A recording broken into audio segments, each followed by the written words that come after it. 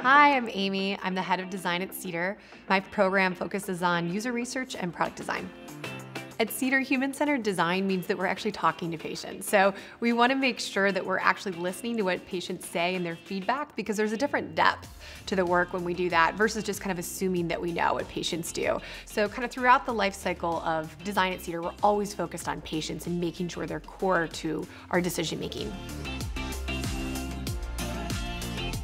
COVID-19 was really hard for people. They were at home and they had to kind of realign their life in a lot of ways and a lot of their normal tasks. Digital products actually boomed. I think digital adoption is usually really hard. And if anything, COVID-19 pushed people into doing more things online in digital ways than they probably had before. Consumer expectations have changed. People do their grocery shopping online, people check out their new favorite restaurants. It's really important to have a digital-first patient strategy to meet patients where they are.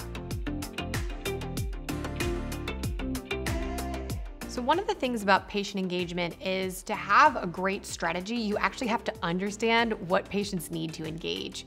So to do that, you need to be talking to them and understanding what their pain points are, what their use cases are, and folding that into the actual user experience that you ship your product with.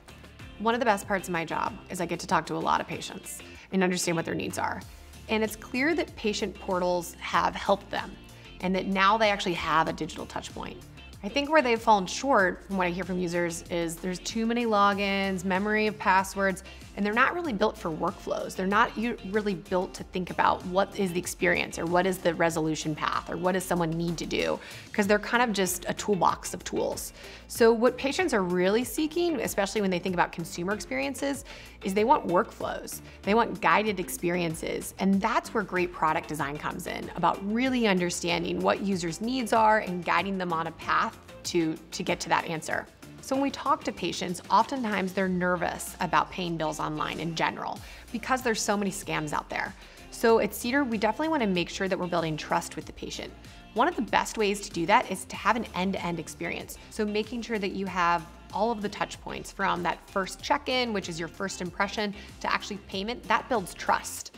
So it's really important to have a great digital experience that's focused on the user every moment along there.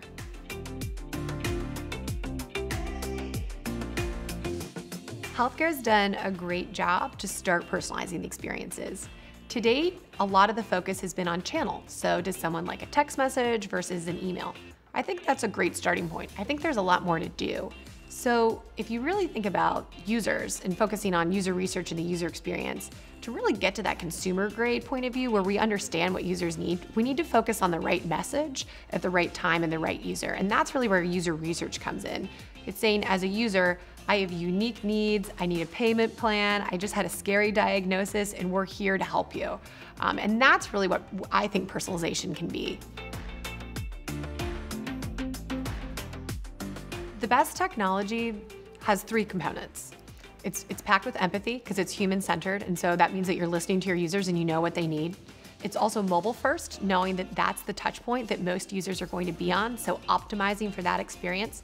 And it's accessible and inclusive, meaning that you're designing for a wide range of experiences and that everyone can use your technology. I think these three things you'll see in most consumer-grade technology, and that's great and really important. I think with healthcare, it's even more important. This is critical. Paying your bills is difficult. Getting yourself healthy is difficult. So making sure that those three components are baked into your technology solution is really crucial.